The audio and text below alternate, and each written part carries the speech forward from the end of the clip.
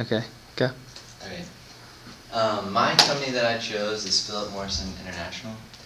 It's a very successful business, a multi-billion-dollar business. But before I tell you what they do, I want to open up with a story about biker dudes. A guy across the street, whenever I was growing up, he was a biker dude, I would say. And he's a very tough guy. He drove a motorcycle. He was always working in his garage. And from a very young age, I would go over to his garage and I would just watch him work. Whenever he's working in his garage, he always had a cigarette in his mouth. And so from a very young age, I thought cigarettes were very cool. Just because he's a very tough guy, very manly man. All that to say that cigarettes are cool and people buy them. People buy cigarettes. It's a multi-billion-dollar industry, the tobacco industry, and it's growing.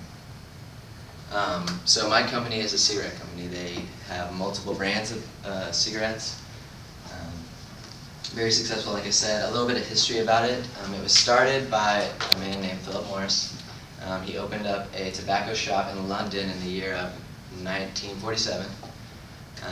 He worked there until the day he died. After his death, his wife and his brother took over the company, or the business, later turned it into a company a few years down the road, 1981.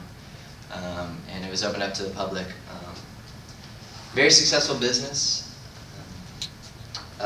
Later down the line, early 1900s, they had their first deal with importing cigarettes into the U.S. In New York, and just a very successful business since then. Nowadays, they have, like I said, multiple brands of cigarettes. And for example, a few of them are L&M cigarettes. If you go to any 7-Eleven, you'll see multiple types of L&M cigarettes behind the counter. Bond Street is a big cigarette company in Europe. Not so much around here, but in Europe they're very big there. Parliaments, that's a cigarette that I read about. Females usually buy Parliaments. That's a cigarette that they, I guess, interested in. And then their biggest brand is Marlboro. You guys have all seen Marlboro, heard about. They have a slogan, Cowboy Killers. This is like the most successful brand of cigarettes around today. Financial stability, this is a chart of the stock prices the last 4 years. You can see it wasn't so good, but the last couple of years it's been pretty stable, just staying the same right now. The future with the tobacco industry is very uncertain right now because of electronic cigarettes. They're very big and booming right now, and all tobacco industries do not know what the future holds with that. So it's worrisome. The work environment, training is usually a one-on-one experience, you and someone else with this company. It's a very fast-paced environment because Phillip Morris does business he does business with over 100 companies.